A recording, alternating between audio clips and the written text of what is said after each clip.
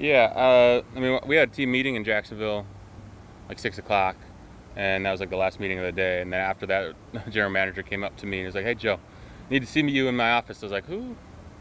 It's never a good thing when a general manager asks that, but I found out, I think, before pretty much anything. I hear about people finding out on Twitter all the time. They were able to tell me and get me notified before stuff like that happened. So you were sad? Well, I wasn't sad, but it's kind of stressful, especially during the middle of training camp, because we got a wife and kid, dog, house down in Jacksonville. Gonna have to figure out logistics of moving them up. But I wouldn't say I was sad. No, just a little stressful, a little shock to the system. Joe, they didn't waste any any. that something like that was coming, that you could potentially be a piece that was moved in Jacksonville? No, I think it came out of the blue. From my perspective, nothing really. There's no warning signs or no like predetermined stuff. I was talking to defensive coaches right after I talked to the general manager, and they were pretty shocked about it. So I think it's kind of something that just came out of the blue and just happened, I guess. Joe, they didn't waste any time putting you with the ones. You know what your role's going to be here. You're a guy who's played 100%, 99% of defensive snaps. Is it the same thing, just different colored jersey? Yeah, I think so. I mean, you said they threw me on the field playing with the ones a day, which is good because all those guys know that with their communication they can help me if I've got questions out on the field pre-snap. Is just jumping both feet right in. A lot of meetings yesterday and today to get the basic installs written down and put into my memory bank, and just got to get out here and start getting reps at it. It looked like you talked with Spillane even before practice started and talking to Devin throughout. Yeah, definitely. Yeah. How'd all that go? It was good. Spillane and Devin were great assets, and walk through and on the field, they were able to vocally like set all the calls, and then I was able to just kind of focus in on my job today and not have to worry about doing too much communication except for what was immediately necessary for me. So it was good. Leaving Jacksonville, what explanation did you get for as to why they made the trade? General manager just told me that Pittsburgh called 12 hours before I had a meeting with him, and was very persistent in trying to get a deal done to get me up here. So that was the reason that he said, he's like, there's a good situation. I wouldn't put you in it if it wasn't a good situation for you and your family coming up to Pittsburgh, being on a good team. So that's what I was told. What's your reaction to coming to Pittsburgh? Just your impression of the Steelers?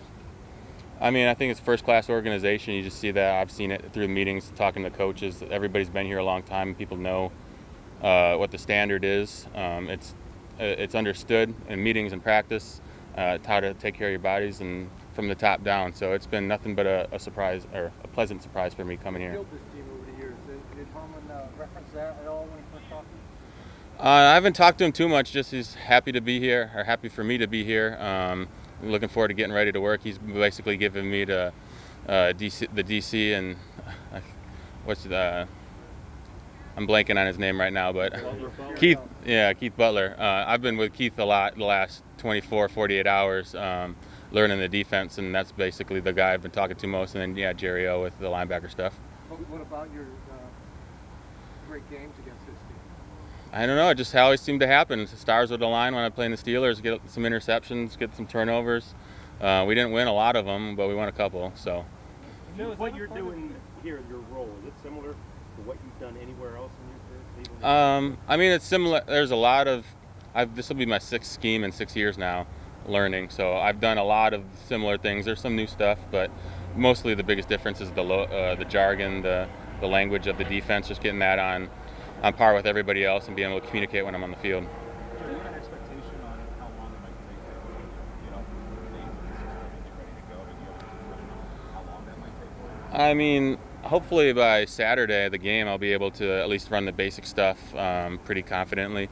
And then as the games go on, season progresses, it'll just get more comfortable. It's just going to take reps. I don't know how many reps I'll get before it'll feel great. Before I'll be 100% comfortable making all the calls and communicating with everybody on defense. But I think it'll be a pretty fluid and pretty easy process, especially with all the veterans that are on the defense already. What's the schematic stuff you did in Jacksonville and Cleveland? Basically the last 2 years you were there, and then now in Pittsburgh. Do you see that there is a lot of difference there, or kind of a little bit similar? No, from my scheme in Jacksonville last year, scheme in Jacksonville this year, and the scheme in Cleveland in 2019, it's totally different than those ones. It's more similar to my rookie year in Cleveland when Ray Horton was the defensive coordinator. It's more along those lines, but even it's not too close to that. It's just it's a new adjustment, but it's hopefully it'll be a smooth one, like I said. Joe, do you think you're going to be the dime linebacker and single caller eventually?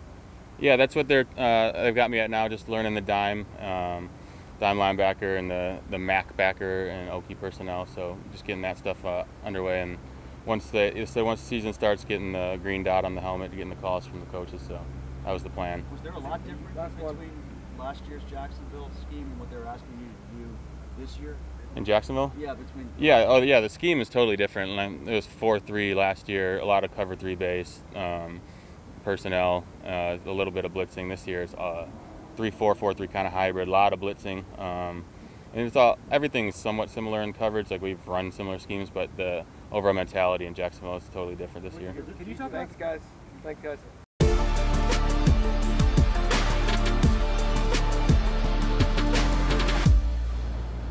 T, how good does it feel to just be out here and getting used to this defense and these guys? Man, it feels good.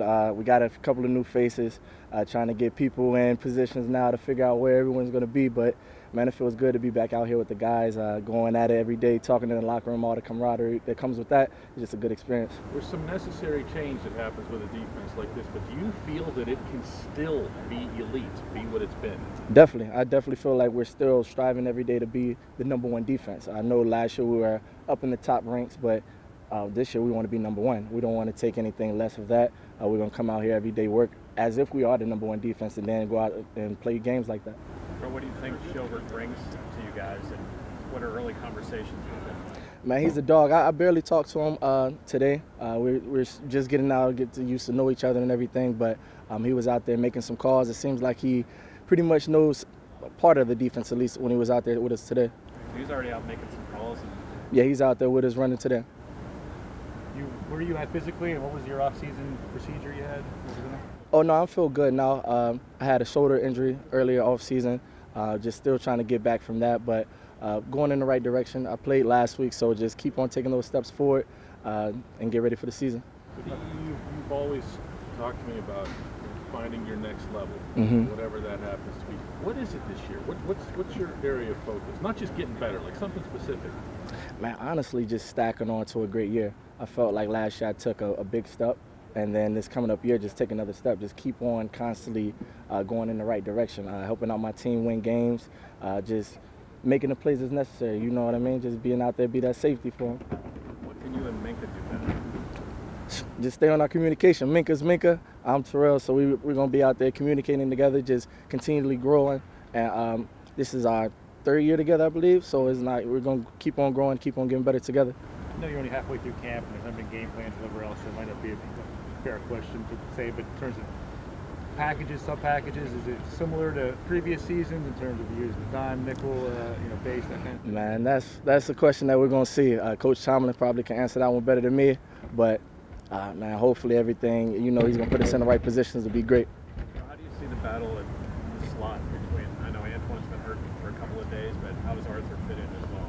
Man, it's like a Coach T saying, 2 dogs, 1 bone. They're both out there making plays. They both have certain skill sets with their abilities, and they're both out there just going at it.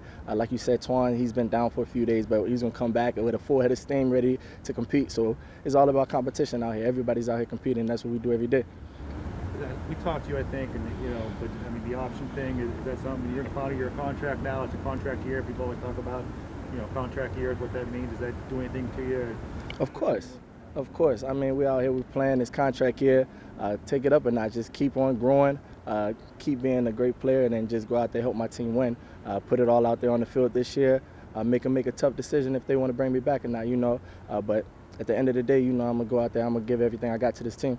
Well, there's been a lot of talk about Haskins. How much have you seen him improve since, say, OTAs the first time you saw him? Man, he's out there. He's making some plays. The quarterback position battle is just the same. They're both out there. They're both competing. They're all just going out there trying to make each other better. It's pushing everybody to be their best player that they can be.